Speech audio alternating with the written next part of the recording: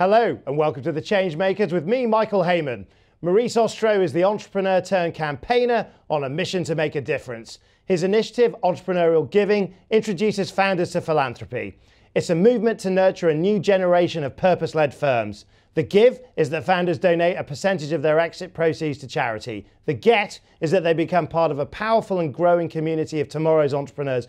Maurice, welcome. Thank you very much. Entrepreneurial Giving, give us the pitch. Well, I'd rather we call it EG, and thank you for actually the opportunity to talk about the giving element of it, because it is giving, and we don't deny that. But it's EG because it's about exemplars, examples of people who have done well by doing good. So it's about business rather than philanthropy. So the example really matters. It really does, and people are looking always for people who have done amazing things, and sometimes people, at least in the old model, used to be make a lot of money. That's what it's all about, and then at the end you'll build a hospital or give some money to Greenpeace or others to deal with the fact that you had done a lot of bad things in your business career. And we don't want it to be, I don't think that model works anymore. Right. Now you're part of a group of purpose-led leaders, people that are making the case that you can be purposeful and profitable, and in fact they are increasingly interlinked. How is that playing out with EG in terms of the way you're building the organization? So one of the things we're trying to look at is how do you have the right type of framework? And today, of course, there's some fantastic virtual tools that people use to connect together, but we still haven't lost that amazing contact you have by sitting next to somebody. So it's a community. A physical network, a community. Exactly. Right. And so what we're going to be doing, and what we have already started with EG, is to set up entrepreneurial communities all over the place, wherever you get a few dozen startup businesses who think, I am here to make money. That's my primary goal and objectives right now. But I want to do it in the right way. I want to think about the way I hire people, the way I treat my staff, the environmental impact that my business has.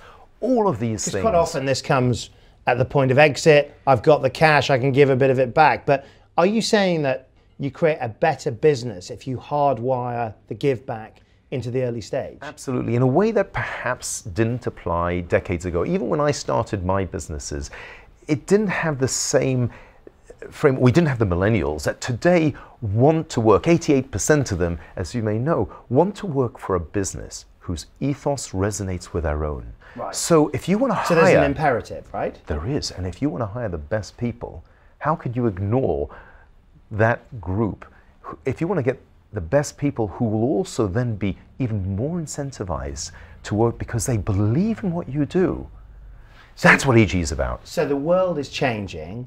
Entrepreneurs need to change with it. How does EG help them do that? So a lot of it is learning. So you're a startup business, and I look back at even when I started all my enterprises, but particularly the first. We're pretty green then. You don't know what you're doing. I mean, at least most of us didn't. I mean, maybe it was different for you. And you need guidance, and you look for mentors. You look for those people who can help you. I always remember listening to Charles Dunstan, the Carphone Warehouse CEO, saying that he hoped the epitaph on his gravestone would be, "I got away with it." I mean, is that how a lot of startup founders are feeling right now in terms of, I'm making it up as I go along, do you think? I think they probably feel that, but I think they know that they won't get away with it, perhaps in the way that when Charles started and I started, and he's going to be speaking at the first of the EG event shortly, all about how you can be a purposeful business and how you can use that. And we're saying openly, by the way, do well with it. You know, let your consumers know that you're a business with a difference. So it's not just about recruiting the best talent. It's about having a message that resonates with media, with the public, that your suppliers, everybody. Right. What makes you optimistic that entrepreneurs are going to get it? I mean, why this group of people? You see this Unilever, some of the bigger corporations that are trying to sort of change, become more purposeful. But what makes you think that Britain's entrepreneurs are particularly well placed to become more purpose-led? I'm optimistic because I see with all of my friends who are entrepreneurs that they are very reactive. That's really what defines an entrepreneur. They see opportunities, and you'd be hard pressed not to get a sense of the zeitgeist of today, where people, that lack of trust, The people want to, and they are actually voting with their feet, right? They're voting with their wallets. They're deciding which coffee they buy, the regular coffee or the fair trade coffee. They're making those decisions every day. And entrepreneurs are the first to react. Yes, the big companies, they have their teams, they know they're going to do, and they do their CSR, and it's all great. And by the way, I don't mean those that are looking at sort of greenwashing. I mean genuine CSR. It's fantastic, but it's the entrepreneurs who react much faster. React much faster, and by so doing can make the difference, make the change. Because they see it. I mean, so many of the entrepreneurs that you meet are really ambitious these days. They want to change the world in their area of business. In terms of how you then supercharge that ambition, get hold of it, do something with it, what's the role of the successful exited entrepreneur, more people like you, I guess, getting back and getting involved? How do we create more Maurice Ostros? I think most people, if they've had a success, will not be so arrogant as to think it was all down to their brilliance. A lot of it is down to many other factors, and feel sometimes that they want to give back. Is luck a factor? Luck is, you can call it luck or divine providence, karma, I don't care what you call it, as long as you feel that it isn't all about you. And then you say, well, you know, maybe I should, and partly it's fun. I mean, if you have an entrepreneurial group of people and you get to engage with them, you get to hear stuff that you wouldn't otherwise hear. And you get an energy, do you? You do. Such a positive energy. Look back to when you first started. You know, you think you can take on the world, and then real life happens. And because a lot of people that are sinister about the motives of business people and why get involved, I mean, they don't necessarily understand this point, I think, that actually a lot of successful people love giving back. They love mentoring. They love getting involved because of the energy they get, seeing perhaps their younger selves in some of these sort of early stage firms. I mean, is that it, or is it more? Well, it might be that there is an ego issue, and everyone likes to sit in front of an audience who are looking at you admiringly. I mean, that's wonderful. I don't mind what the motivation is. It doesn't matter. It doesn't matter. What matters is what you do, not what you're thinking. How far could you take a movement like entrepreneurial giving? What does good look like for you? Good, and this might sound very ambitious, and perhaps it is global. Today we live in a very interconnected world.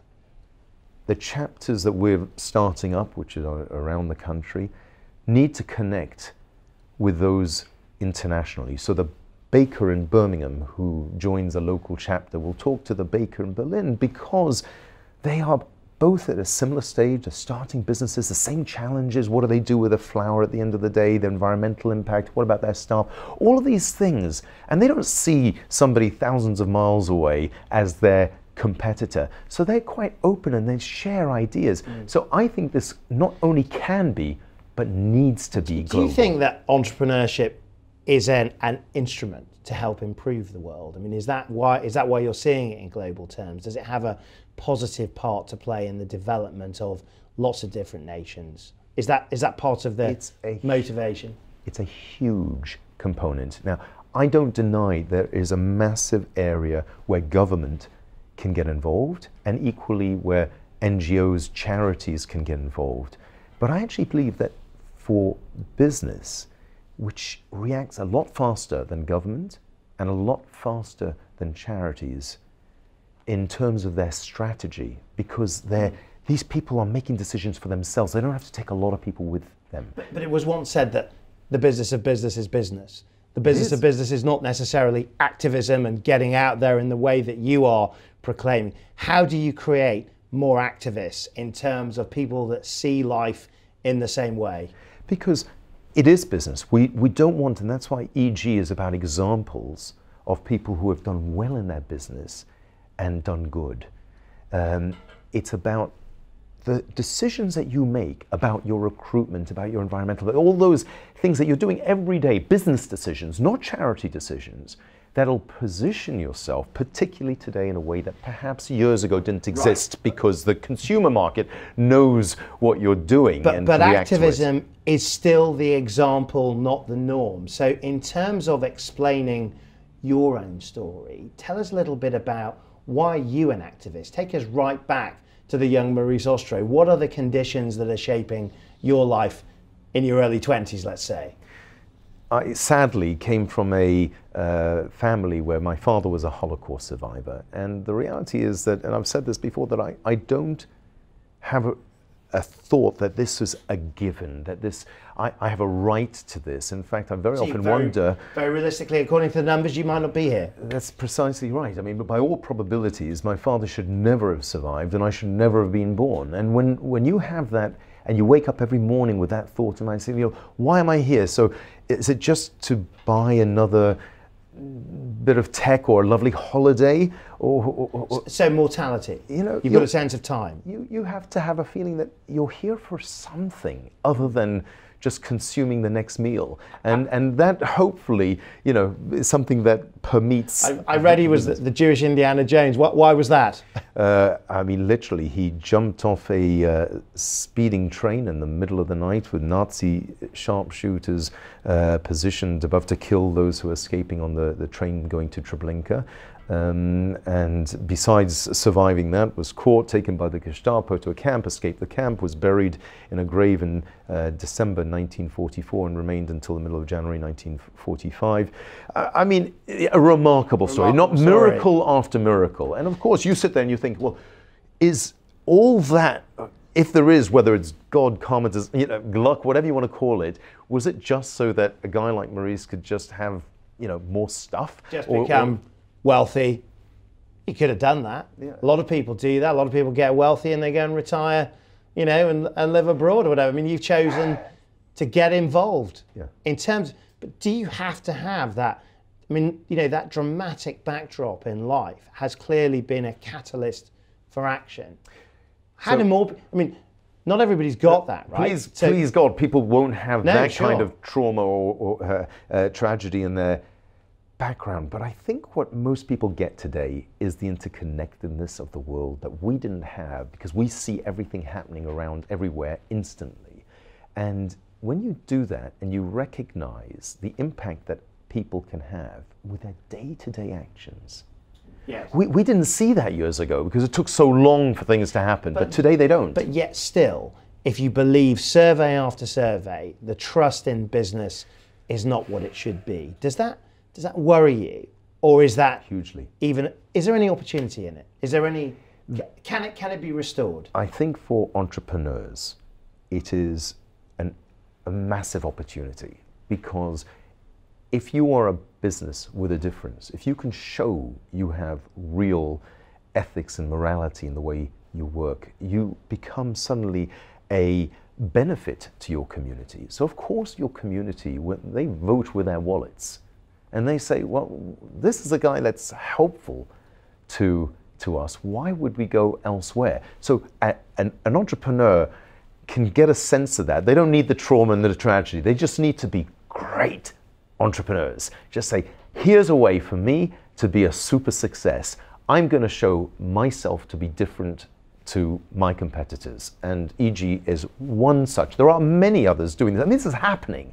We could catalyze it. We could get it going faster. And the more people that come aboard, the faster the world will hopefully change that conversation, which you are so right about, that trust, which has pretty much disappeared from government and even charities, sadly. Now the business world no longer is the place where that trust resides. Right, but great entrepreneurs through entrepreneurial giving, e.g., they're going to be part of that answer, part of that fight back. Not the only answer. There are many people doing great things and they're wonderful, and we need to create a collaborative network. We have to engage with everybody who wants to do this kind of thing, because we all benefit from it. I mean, at the end of the day, you know, we're sitting in a capitalist society. We have a nice standard of living in this country and in many developed countries, and we want to see that continue. And capitalism is not perfect, but it's the least bad system that has been proven, at least at this stage in history. So let's see if we can make it better.